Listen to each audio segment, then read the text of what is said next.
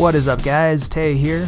So let's talk about some more MCU shit, and that is the possibility of Thanos being in Thor Ragnarok. Neither Taika Waititi, Kevin Feige, or anyone from Marvel Studios has mentioned this. There was never news of Josh Brolin, who plays Thanos, being in Australia during filming of Ragnarok, but we never knew Thanos was in the first Guardians of the Galaxy film until it came out, and Josh Brolin didn't even play Thanos in Guardians. He only voiced him. So if Thanos was in Thor Ragnarok, that could very well be the case with that as well. Plus, it doesn't come out for 9 more months, and there's a lot that has yet to be revealed. Alright, so let's start with what we do know from info that's come out in the last year regarding Phase 3 of the MCU films, is that Guardians of the Galaxy Volume 2, Thor Ragnarok, and Black Panther are all supposed to have endings leading directly into Avengers Infinity War. Out of those 3, it would seem likely that Ragnarok will have more ties and connections leading into Infinity War though. Guardians Volume 2 is supposed to have little to do with the other MCU films, and Black Panther is said to be a political thriller in the vein of Captain America the Winter Soldier. Thor Ragnarok, on the other hand, is said to be a cosmic space odyssey taking place on multiple planets as well as Asgard. The chances of at least 1, if not 2 Infinity Stones being involved in the story is very strong. Anyway, back to Thanos. So I'm not talking about him being in a post-credits scene, because I don't think that anybody would be surprised if that was the case. I mean, hell, 2 of Thanos' 3 appearances in the MCU have been either mid or end credit scenes. What I'm wondering about is an actual appearance. If that does turn out to be the case, it will probably still be a brief one like in Guardians of the Galaxy, and if so, will he be sitting in his floaty Cosmothrone the entire time? Yeah, probably. There are a few reasons, though, Thanos would appear in Thor Ragnarok, and pretty much all of them have to do with the Infinity Stones.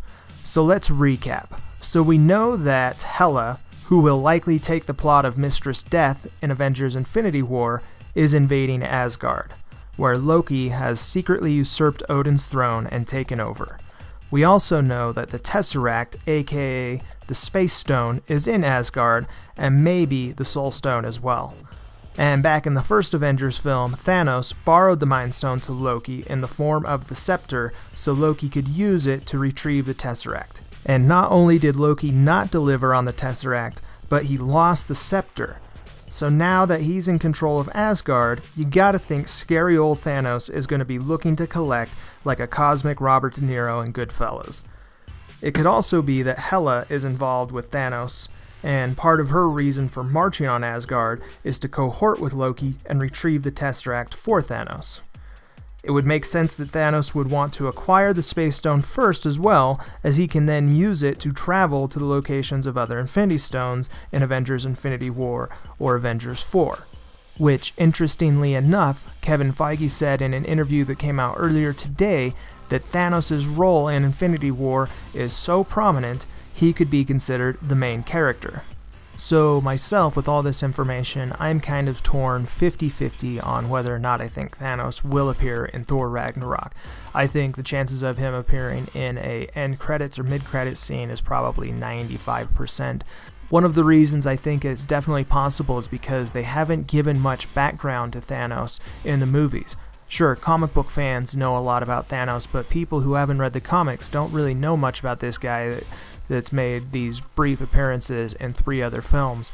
So having him appear in Thor Ragnarok to retrieve at least one of the Infinity Stones, the Tesseract, could lay some groundwork heading into Infinity War, so you are able to just jump right into it instead of having to explain more backstory with Thanos.